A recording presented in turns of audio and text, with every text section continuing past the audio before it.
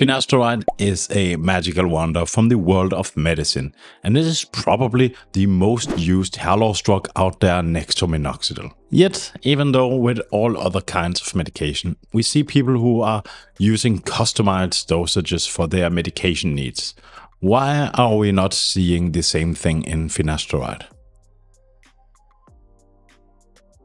Finasteride is prescribed in a 0.5 mg, a 1 mg, and a 2.5 mg dosage for hair loss.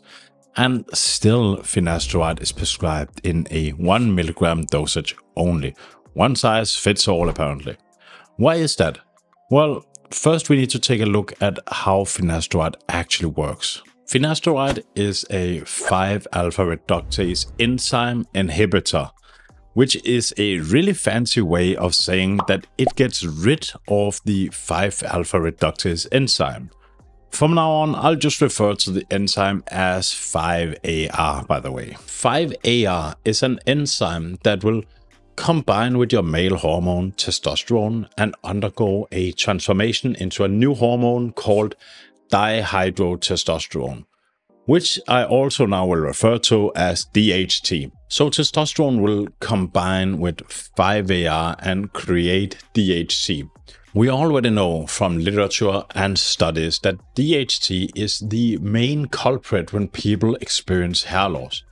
So reducing the amount is always the first step anyone should take in their fight against hair loss, and finasteride does exactly that. You see, by reducing the amount of 5-AR enzymes in the body, we also reduce the amount of testosterone that can get converted into the hormone DHT, which, as I just said, destroys your hairline. But why is it that we all agreed that 1 mg is enough for everyone?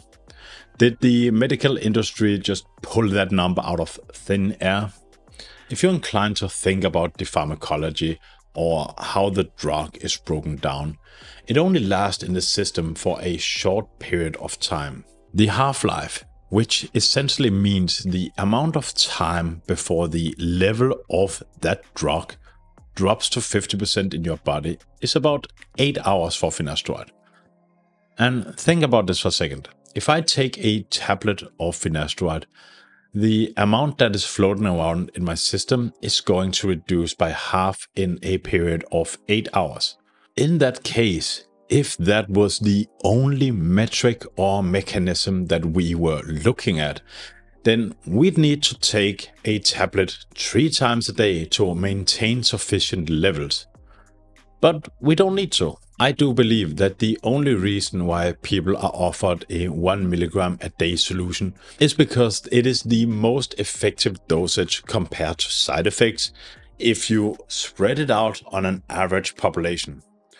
But that also means that you might be on one side of the extremes of the spectrum. Let's say that this side is people who are extremely sensitive and will have great results with low dosages, but also high side effects if they take just a bit too much. And on the other side is people who don't get a lot of side effects and need a higher dosage to get sufficient results to reverse their hair loss, like yours truly. Well, that means that they just took the middle people into account when they agreed that the most beneficial dosage would be a 1 mg a day standard dosage of finasteride. Once again, the big evil pharma wins. But there is hope, because you don't need to chop up your finasteride to half pills to reduce your daily intake. So why is that exactly? Well, the reason is that it is not about the amount of finasteride that you have floating around in your body. We talked about what finasteride does. The conversion of testosterone to dihydrotestosterone involves the enzyme called 5-AR or 5-alpha reductase enzyme, and finasteride blocks that enzyme. That is what we need to focus on. When finasteride comes along and blocks this enzyme, it forms a complex bond that is quite stable. For this process to recommence with that enzyme, you basically need to make a new enzyme, the 5-AR, which actually takes a while. Generally, for that enzyme to be rebuilt in your body or remade, whatever you will call it, it takes somewhere between 3 to 5 weeks. Of course, that doesn't mean that you just can take a tablet every 3 to 5 weeks. It means that there's going to be a slow buildup of that enzyme again.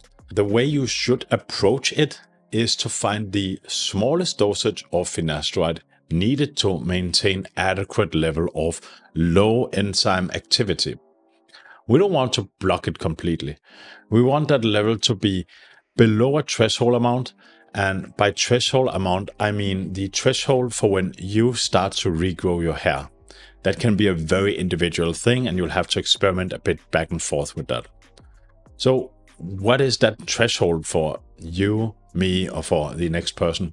As I just said, it varies from person to person. My approach is to start low, slowly build up until I start to see regrowth. In general, we see that taking 1 milligram every other day for many people hits that sweet spot. It is providing the efficacy you're looking for while minimizing side effects. It is not just about finasteride itself. It's about what it does to the enzyme that is the most important aspect, and how much it reduces this level and for how long. That is the fundamental factor we should be looking at. While a milligram a day for some people is fine because they're not too sensitive to it and it stabilizes their progression of hair loss, for others it might be too much and they need to reduce the level. But unfortunately, finasteride is not always enough for most people to reduce their hair loss and even reverse it.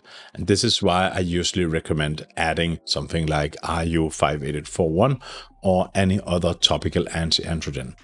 If you don't know why RU58841 is crucial for you to reverse your hair loss, I strongly recommend that you go and watch this video on RU58841 and its effect it had on people like Derek from moreplatesmoredates.com.